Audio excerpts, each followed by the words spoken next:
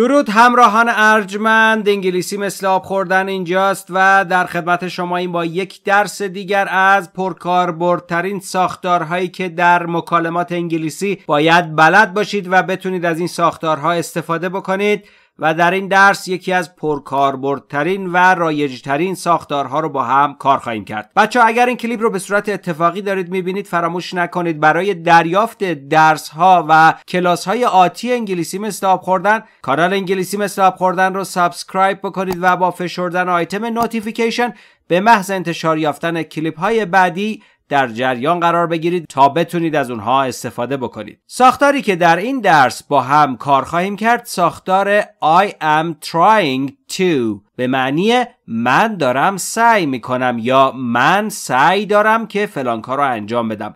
این ساختار به شدت در انگلیسی روزمره استفاده میشه و بدون شک شما باید اون رو یاد بگیرید. ما در این کلاس و در این جلسه و در این کلیپ مثالهای بسیار رایج رو برای شما بیان کردیم و برای شما توضیح دادیم تا با استفاده و تمرین با این کلیپ بتونید به این ساختار مسلط بشید و بتونید از اون استفاده بکنید. بسیار خوب، بپردازیم به ساختار بسیار رایج و کاربردی I am trying to در انگلیسی.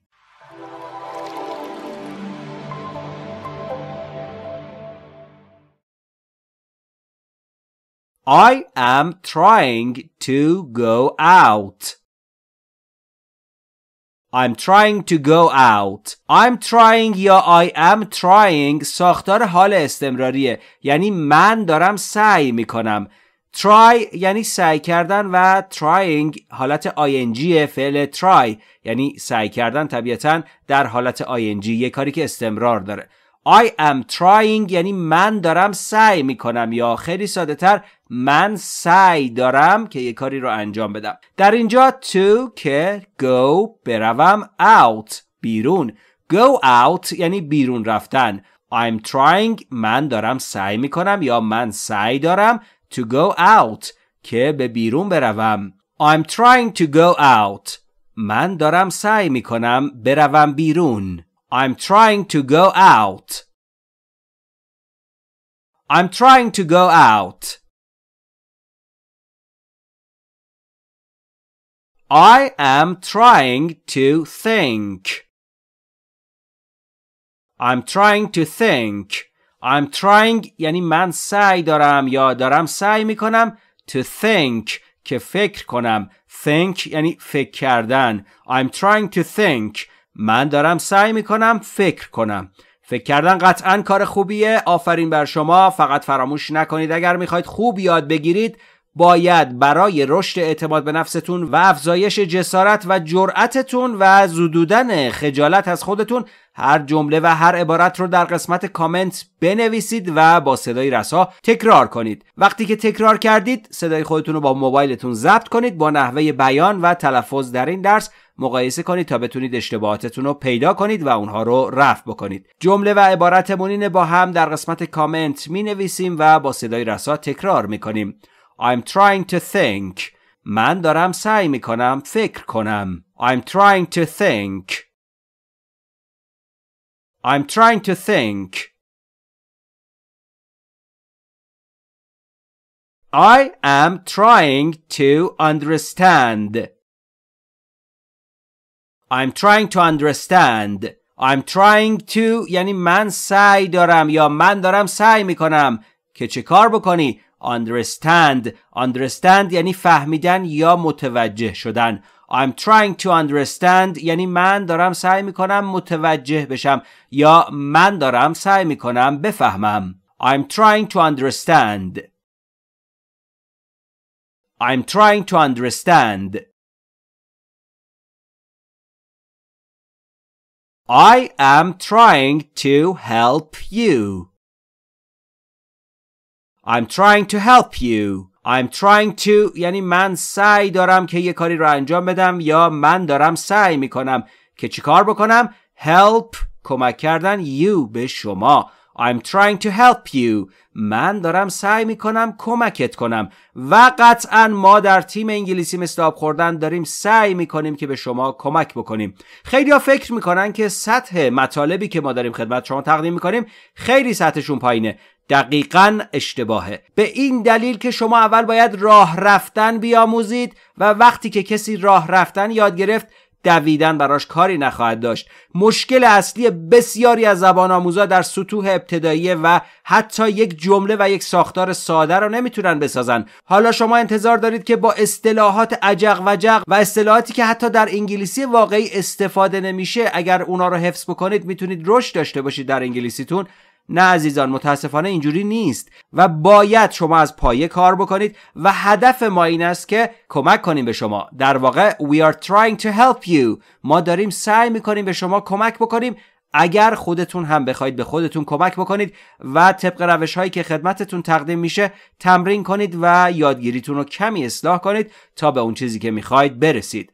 جمله و عبارتمون اینه با هم در قسمت کامنت می نویسیم برای رشد اعتماد به نفسمون و برای اینکه ببینیم درست داریم میگیم یا نه صدای خودمون رو ضبط میکنیم هنگام بیان و تکرار با صدای رسا و مقایسه میکنیم با نحوه بیان و تلفظ در این کلیپ. I'm trying to help you. من دارم سعی میکنم کمکت کنم. I'm trying to help you. I'm trying to help you. I am trying to get a job. I'm trying to get a job. I'm trying to یعنی من سعی دارم یا من سعی دارم میکنم که یه کاری بکنم. Get یعنی رسیدن یا به دست آوردن یا گرفتن. یک job شغل یا کار. Get a job یعنی یه شغل بگیرم یا یه شغل به دست بیارم. I'm trying to get a job. من دارم سعی میکنم یک شغل به دست بیارم. I'm trying to get a job. I'm trying to get a job. I am trying to eat healthy. I'm trying to eat healthy. I'm trying to یعنی من سعی دارم یا من دارم سعی میکنم که eat بخورم healthy. healthy یعنی به سلامت یا به صورت سلامت. eat healthy یعنی غذای سالم خوردن. I'm trying to eat healthy. من دارم سعی میکنم سالم غذا بخورم. I'm trying to eat healthy. I'm trying to eat healthy. I am trying to lose weight. I'm trying to lose weight. lose یعنی از دست دادن و weight یعنی وزن. lose weight یعنی از دست دادن وزن یا کاهش وزن. I'm trying to lose weight یعنی من دارم سعی میکنم وزنم رو کاهش بدم. خیلی آرزوشونه که وزنشون رو کاهش بدن، اما توصیه ما به شما اینه که دانشتون رو افزایش بدید. چطور؟ کاری نداره، با تمرین کردن با همین کلیپ و این کلاس آموزشی میتونید دانش انگلیسیتون رو افزایش بدید و مهارت خودتون رو محک بزنید. در قسمت کامنت بنویسید و با صدای رسا تکرار کنید I'm trying to lose weight. من دارم سعی میکنم وزنم را کاهش دهم. I'm trying to lose weight. I'm trying to lose weight. I am trying to write a book. I'm trying to write a book. Write یعنی نوشتن. A book یک کتاب. I'm trying to write a book. من دارم سعی میکنم یک کتاب بنویسم. I'm trying to write a book. I'm trying to write a book. I am trying to be like you. I'm trying to be like you. I'm trying to من دارم سعی میکنم که چی کار بکنم؟ be بودن یا شدن. like در اینجا به معنی شبیه. you شما. be like you یعنی شبیه شما باشم. I'm trying to be like you. من دارم سعی میکنم که شبیه تو باشم. I'm trying to be like you. I'm trying to be like you. I am trying to stop smoking. I'm trying to stop smoking. I'm trying to یعنی من دارم سعی میکنم چی کار بکنم؟ Stop. Stop یعنی توقف کردن یا متوقف کردن. تلفظش رو دقت کنید. Stop. Smoking یعنی سیگار کشیدن. Stop smoking یعنی توقف کردن یا متوقف کردن سیگار کشیدن. I'm trying to stop smoking. من دارم سعی میکنم سیگار را ترک کنم. I'm trying to stop smoking. I'm trying to stop smoking. I am trying to find someone. I'm trying to find someone. I'm trying to من دارم سعی میکنم یا من سعی دارم find پیدا کردن. Someone یعنی فردی نامشخص. I'm trying to find someone. من دارم سعی میکنم فردی را پیدا کنم. I'm trying to find someone. جمله و عبارتمون اینه با هم در قسمت کامنت می نویسیم برای رشد اعتماد به نفسمون، برای اینکه نشون بدیم جسارت بیان و نوشتن یک جمله انگلیسی رو داریم و از رهگذر این تمرین اعتماد به نفسمون رو ببریم بالا. جمله و عبارتمون اینه با هم می نویسیم و تکرار می کنیم. I'm trying to find someone. من دارم سعی می کنم فردی را پیدا کنم. I'm trying to find someone. I'm trying to find someone. I am trying to learn English. I'm trying to learn English. I'm trying to من دارم سعی میکنم یا من سعی دارم که چی کار بکنم؟ Learn یعنی یاد گرفتن. English زبان انگلیسی. I'm trying to learn English. من دارم سعی میکنم انگلیسی یاد بگیرم. و اگر واقعا میخواهید موثر و مفید انگلیسی یاد بگیرید، راهش اینیه که ما خدمت شما در انگلیسی مثل آب خوردن میگیم. جملات و عبارتهایی که در این درس خدمت شما تقدیم میشه رو در قسمت کامنت بنویسید و با صدای رسا تکرار کنید. I'm trying to learn English. من دارم سعی میکنم انگلیسی یاد بگیرم. I'm trying to learn English. I'm trying to learn English. I am trying to educate myself. I'm trying to educate myself. I'm trying to یعنی من دارم سعی میکنم educate یعنی آموزش دادن. myself یعنی خودم. educate myself یعنی باعث بشم که خودم یه چیزی یاد بگیرم، خودم رو آموزش بدم. I'm trying to educate myself. من دارم سعی میکنم به خودم آموزش دهم. I'm trying to educate myself. I'm trying to educate myself. I am trying to explain myself. I'm trying to explain myself. Explain یعنی توضیح دادن. myself یعنی خودم. explain myself یعنی منظورم رو توضیح بدم، منظورم رو بیان کنم. I'm trying to explain myself. من دارم سعی می کنم منظورم را توضیح دهم. I'm trying to explain myself. I'm trying to explain myself. I am trying to eat something.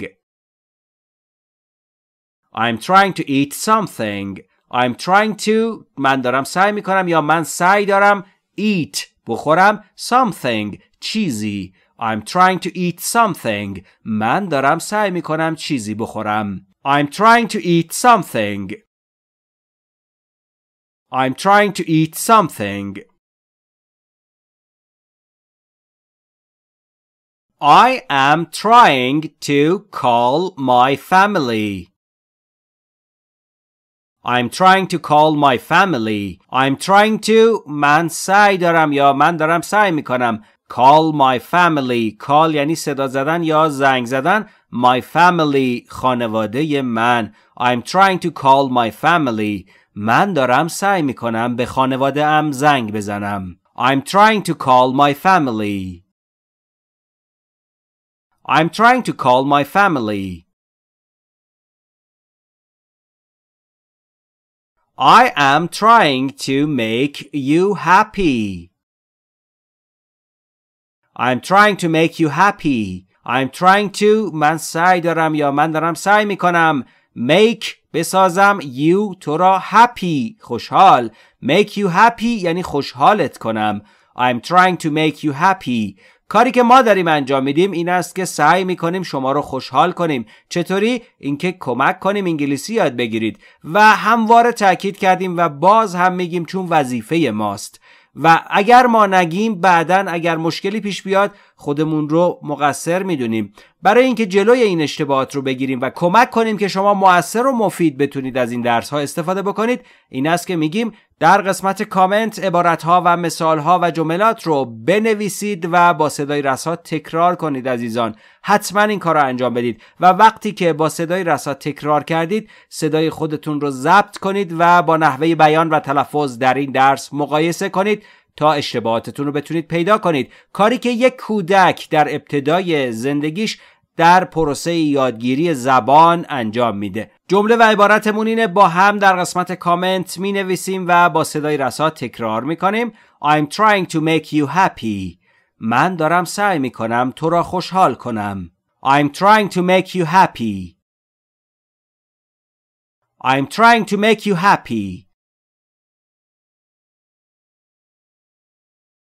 I am trying to enjoy my dinner.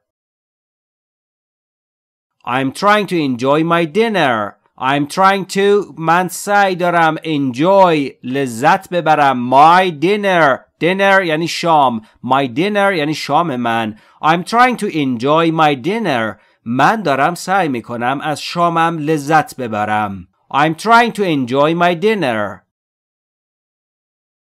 I'm trying to enjoy my dinner. I am trying to make my decision. I'm trying to make my decision.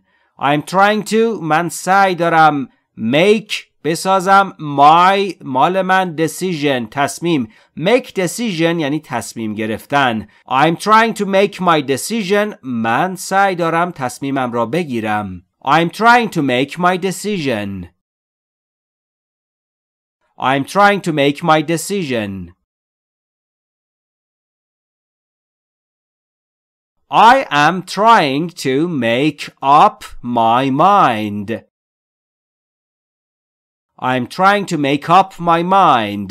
I'm trying to من سعی دارم یا من دارم سعی میکنم make ساختن و make up به معنی آرایش کردن و در اینجا ساختن my mind ذهنم. make up mind یعنی تصمیم گرفتن و make up my mind یعنی تصمیمم رو بگیرم. I'm trying to make up my mind. من دارم سعی میکنم تصمیمم رو بگیرم. تصمیم شما مشخصه. ما در این سری از کلیپ ها در کلیپ های آموزشی انگلیسی مثل آب خوردن هم داریم لغت یاد میدیم، هم گرامر یاد میدیم، هم ساختار یاد میدیم، همه چیز رو براتون توضیح میدیم. واقعا دیگه ساده تر از این امکان نداره که کسی بتونه انگلیسی رو یاد بگیره و حتی آموزش بده. پس اگر میخواید یاد بگیرید لطفاً همراه با ما باشید. تمرین کنید تا خوب یاد بگیرید. جمله و عبارتمون اینه، با هم در قسمت کامنت می نویسیم. اگر تا الان عبارتها و جملات قبلی رو ننوشتید برگردید عقب دوباره کلیپ رو ببینید. ما خواهش میکنیم از شما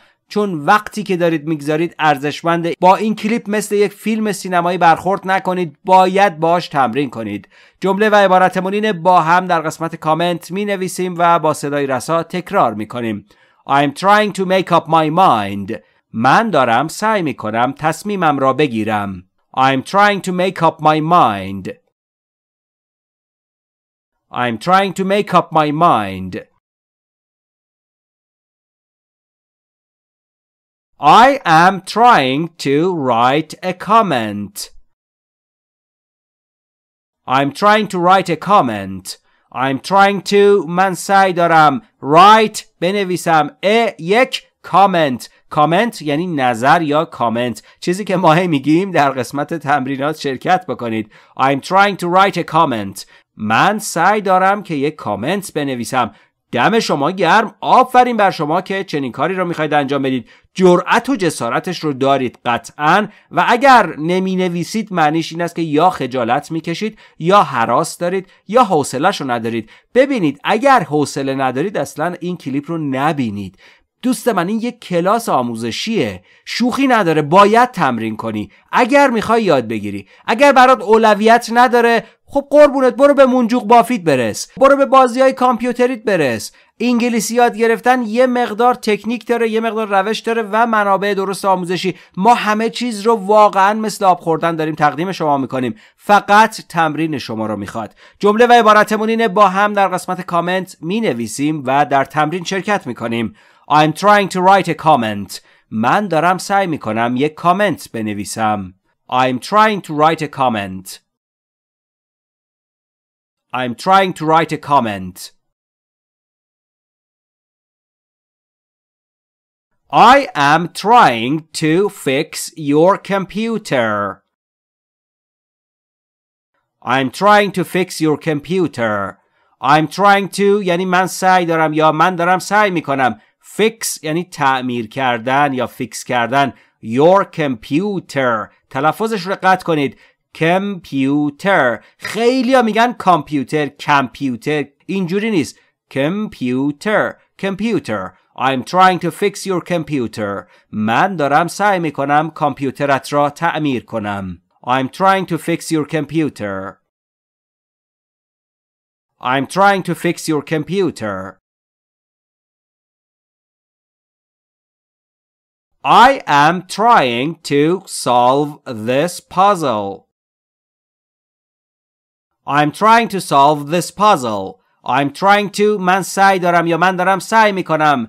solve حل کردن. this این puzzle که یعنی پازل. ما تو فارسی میگیم پازل. puzzle یعنی پازل. I'm trying to solve this puzzle. پازل یادگیری رو در انگلیسی مثل آب خوردن میتونید حل بکنید. تکنیکش با ما، روشش با ما، فقط شما تمرین کنید. جمله و عبارتمون اینه، با هم می نویسیم و تکرار میکنیم.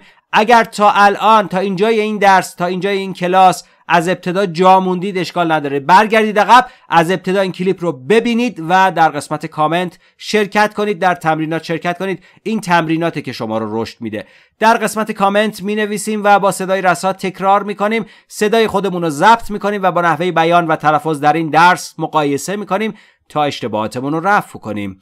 I'm trying to solve this puzzle. من دارم سعی میکنم این پازل را حل کنم. I'm trying to solve this puzzle. I'm trying to solve this puzzle. I am trying to book a flight to London. I'm trying to book a flight to London. I'm trying to book یعنی من دارم سعی میکنم که ثبت کنم یا رزرو کنم. book که یعنی کتاب و یکی دیگر از معانیش یعنی ثبت کردن. a flight یعنی پرواز. to به London یعنی لندن. ما تو فارسی میگیم لندن ولی تلفظ درستش London.